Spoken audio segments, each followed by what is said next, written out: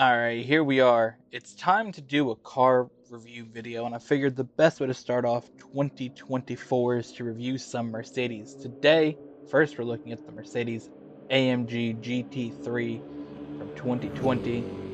Mine here in the game at 780 horsepower. So, let's see how this car takes on the track. So, I've pulled up here with a special livery for it as well. I want to kind of throw back to the first championship in GT7 Racing Champions. And, oh god, I was looking at my livery. So I kind of wanted to throw it back to that and kind of go back to the special championship livery. We ran the gold one with this car. This is basically the first car I ran in that series. This and my Toyota Supra are the main two cars in that we race. But just the way this car handles the track and drives is brilliant. I mean, I love racing this car. It's so quick. The Mercedes cars to race in Gran Turismo has kind of been my thing. We drove, I think it may just be the older version of this in Gran Turismo 7 or Gran Turismo Sport. So it's a very dominant car though. When you race it, it's very quick. It does lack a little bit in the corners. It doesn't necessarily want to turn, but if you can get it to turn, you get it hooked up right, this thing will absolutely fly around the track. It's definitely a race car. It wants to go, it wants to cook, and yeah, once you get it out on the track, it's a tough car to beat. Overall though, just the brakes on it are brilliant too for the corners. You can really try to push it late and this car will stop for you. So it just seems to have it all. Like, I don't have a complaint about this car.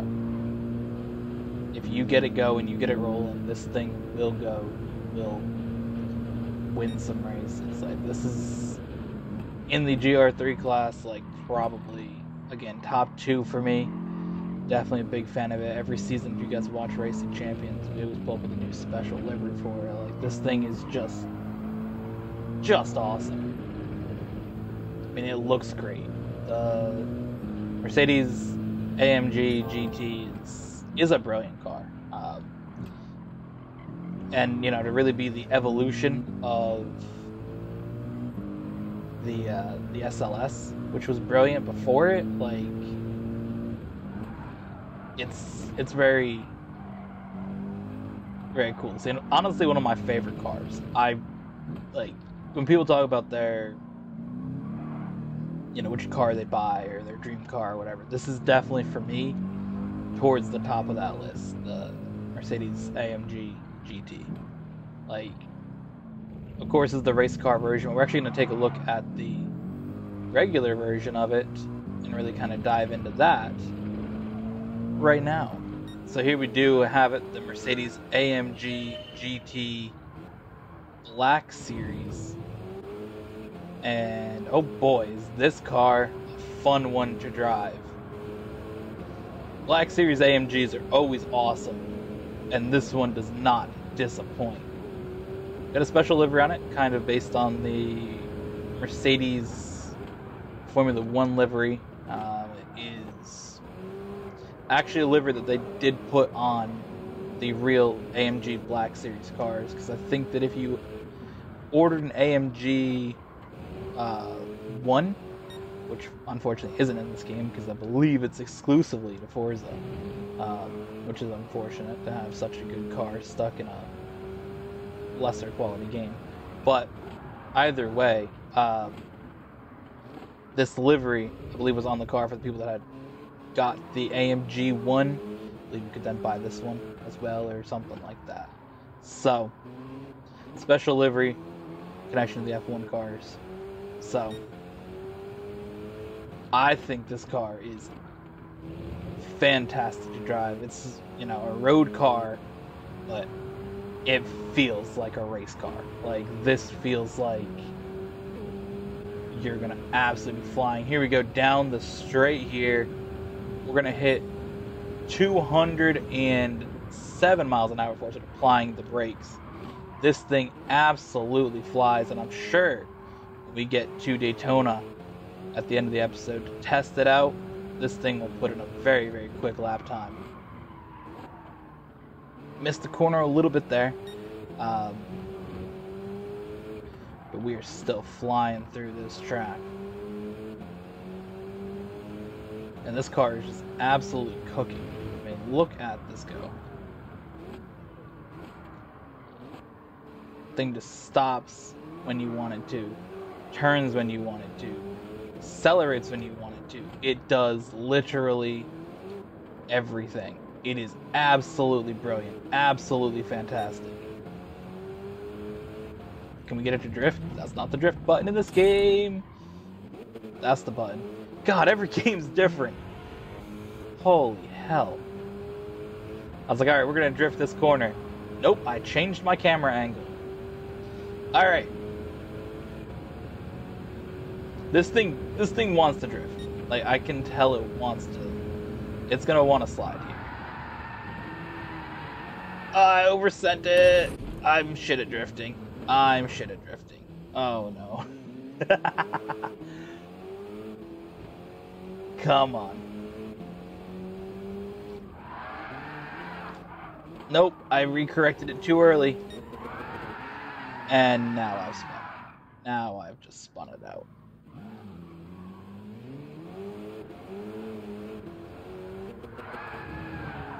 There's an art to drifting that I just don't understand. There's a lot of things with driving and racing that I get, but trying to make a car drift is not one of them. That one felt decent, but it was still kind of shit.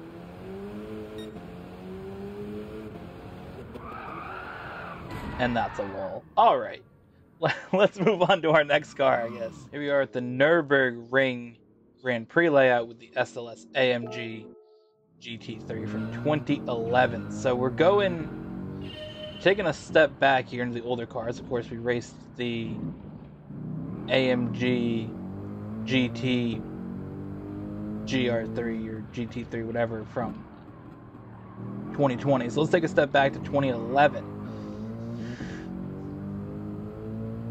Now the SLS is, for me, one of the top cars. I love this car. So I actually haven't ever raced this stuff in Gran Turismo, so I'm kind of excited to see how it drives. So we do have it on hard tires because I've never driven it, so it's going to make it kind of a challenge, but this car is just so cool, so much power. The front of it is just so long for no reason. It's brilliant. The rear wing on this thing is just ridiculous. And the gull wing doors, absolutely beautiful. I love the gull wing doors. I think that they're absolutely fantastic. But I'm also glad they kept them only to the SLS and didn't move that to the GT. Keep it unique to the SLS. Now it looks like the doors on this actually kind of like have a little roof on them. Don't actually open gull wing, which would make sense racing wise, or maybe they are gull wings. I don't know. Can't tell. I'd be surprised they put gull wing doors on a race car though. So this thing on the track, it again, not on soft tires. But you can tell it just doesn't have that same performance as the other one. But the GT3, like the newer one. But this thing really, it does perform well still. So I'm excited to see how this performs on the track. I'll get it on the proper tires. And when we get to Daytona, do our track testing. That one's gonna be fun. Oh, we missed that corner a little bit. This thing wants to slide. Hello? Okay. The SLS wants to drift. It wants to go.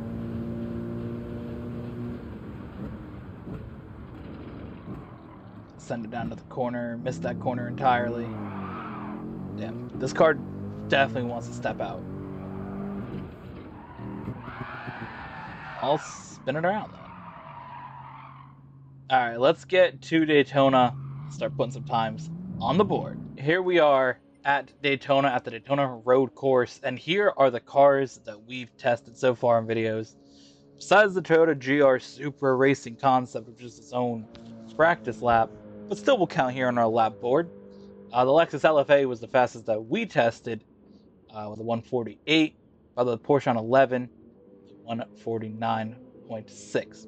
Also the Corvette C8 and the BRZ. So I put the Porsche 911 and the BRZ off camera on the track to put their times on the board.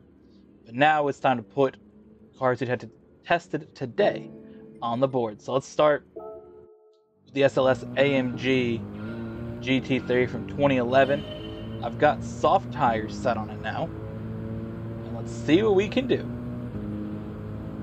Daytona's kind of became the testing track for it. It kind of worked that I did the LFA and the Corvette here, and I was like, why don't we just make this part of the series, the track time?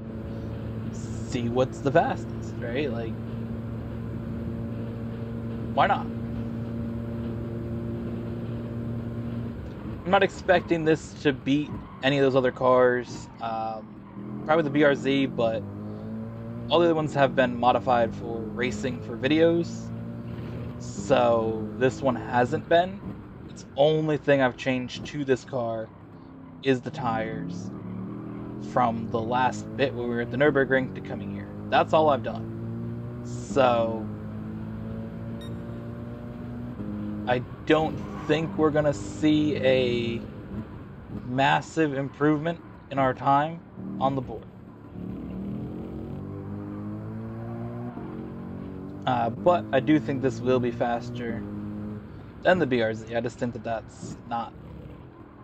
that's purely just a road car. This is meant for racing. Let's see what we can do here.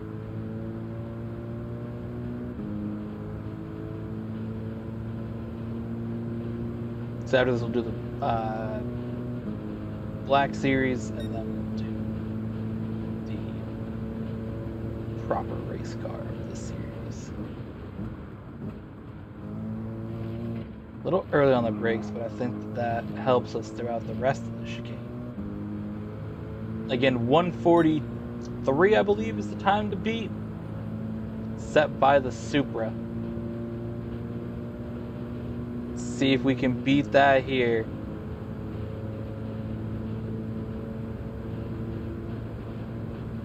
This thing's quick, it's moving. I don't think it's going to beat the Supra, but it will definitely beat some of the other cars on the board. 144.377. Where does that go on our board? It's actually fastest. What? That thing's faster than the Supra Racing Concept? What? That's our fastest car. Oh my god. Wow. Alright. Well, up next is the AMG GT Black Series, which has way more speed than that car. So let's see what this thing can do. I thought that Supra was not going to get beat, especially by that car. Hello? This is absolutely going to crush the board. Oh my god. This thing's cooking right now. 228. Oh no. Oh no. Somebody needs to learn to brake earlier. Because this car is going 220 miles an hour. And I'm used to cars going like 200. So... Also, this thing's a road car, so...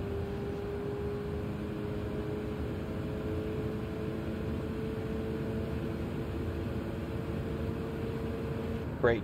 Start braking here. Start braking here. Lovely.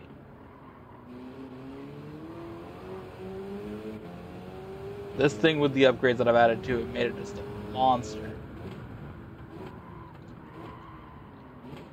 This thing's going to be an absolute problem on the lap board. I don't think anything's going to beat it.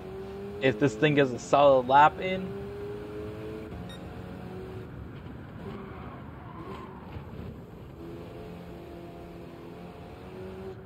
again, the other one, I will keep the score from missing, or I'll restart from missing the braking zone. But everything else, whatever the lap is the lap. So going on the grass is just part of it, I guess. Through the infield section. Onto the banking, 53 seconds it took to get through that part. We get on the banking, get to that back chicane. That's where it's going to get interesting. We're going to have to brake way earlier than normal. Right now. Start braking. To make the chicane.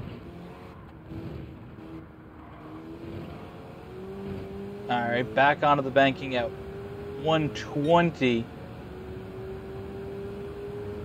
121 when we hit the sector. I think we were at 123 with the SLS.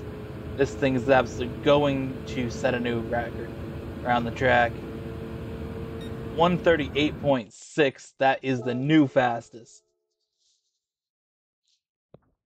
By a lot. Wow. Wow, look at the ranking boards here. That thing's just insane.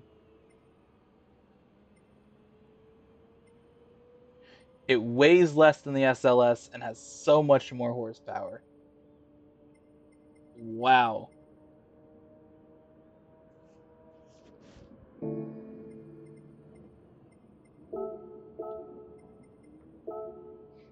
Here we go. This is the race car. This one, I'm expecting to be equal to the Supra.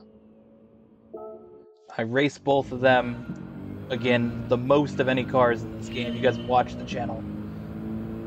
This and that Supra are the two that you see the most in videos. So, I'm expecting this to put in a competitive time towards that. I don't think it's going to beat the Black Series just because that thing's going 220 into the corner. We're going to probably maybe hit 200 here, probably not. 192 before we start braking. So, yeah, that thing's gonna be all right. That thing's gonna be hard to beat.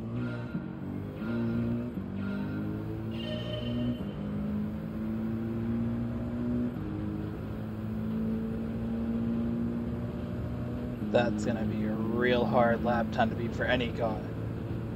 I have no idea what can come up here. Beat that time.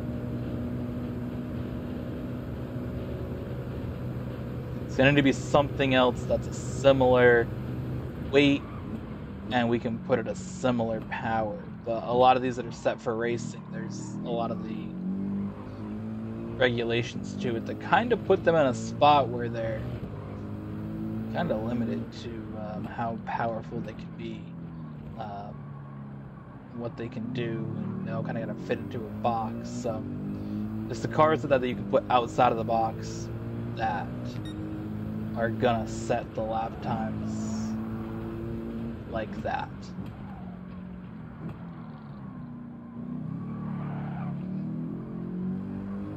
So again, it was 51 seconds to get through the infield section for the Black Series when we hit the sector. We're gonna hit 51 right now. So we're not that far off from the Black Series, if you think of it. We're only about a second behind it, so this car could put up a really, really good lap time as well.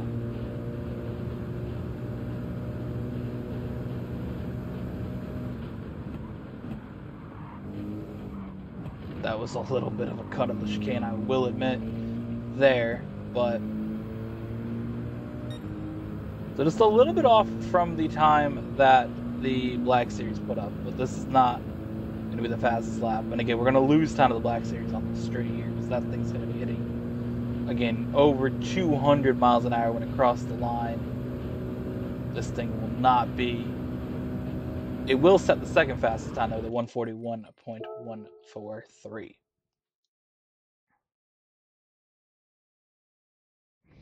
Which is better than every other car on the sheet.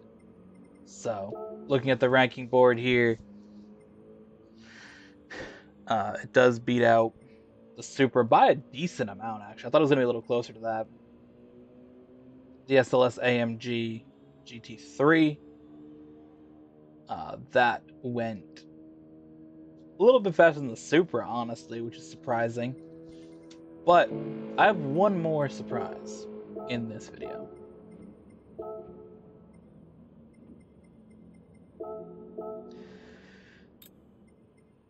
And that's the SLR McLaren.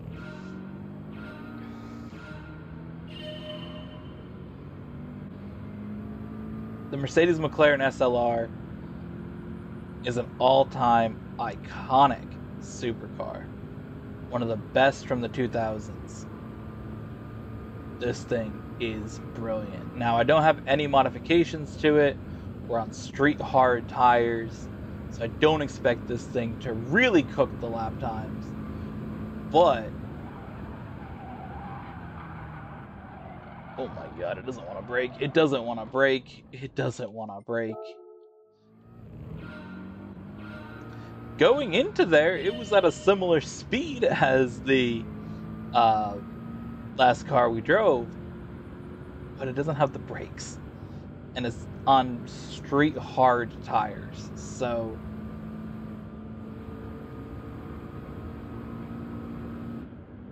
we just gotta know it's not going to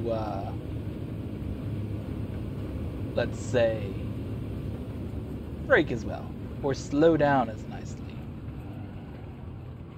There's a lot of brake that was required there, and we're still sliding. This interior looks very early 2000s.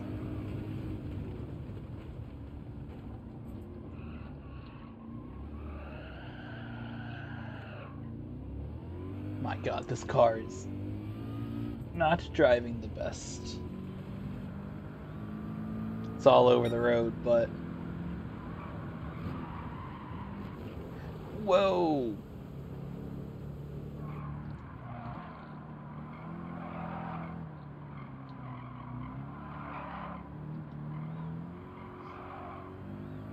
This thing is uncontrollable.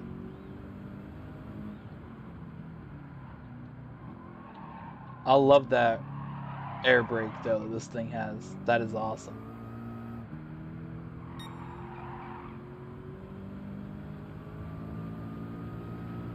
Then it pops up a little bit just to give you a little bit of drag down the straight.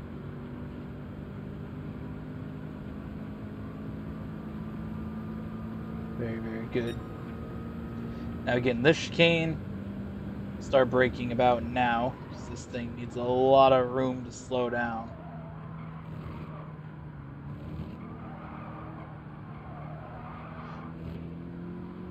We're already at 136. So we've already passed the time that some of the other cars set.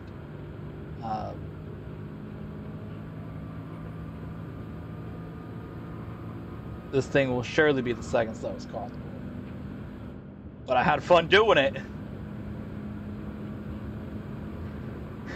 Yes, 149.731.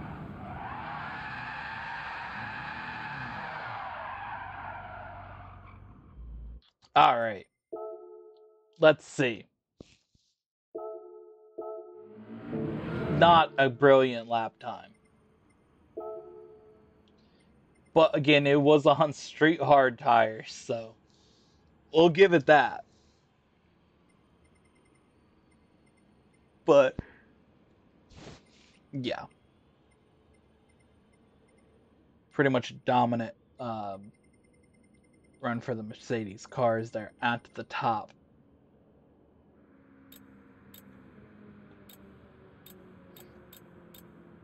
But if we want to break it down, you can go by categories. So pretty much these are the cars that are relatively equal in PvP that they have. So these are the 7 that really count. Again, these 2 are solid, but they're not the same category. They're both significantly slower. So again, we'll see. Maybe we'll have something eventually that does beat that Mercedes. But for now, the Mercedes-AMG GT Black Series from 2020 is the fastest car we've ever sent around the Daytona road course. Hope you guys enjoyed. We'll see you guys in the next one.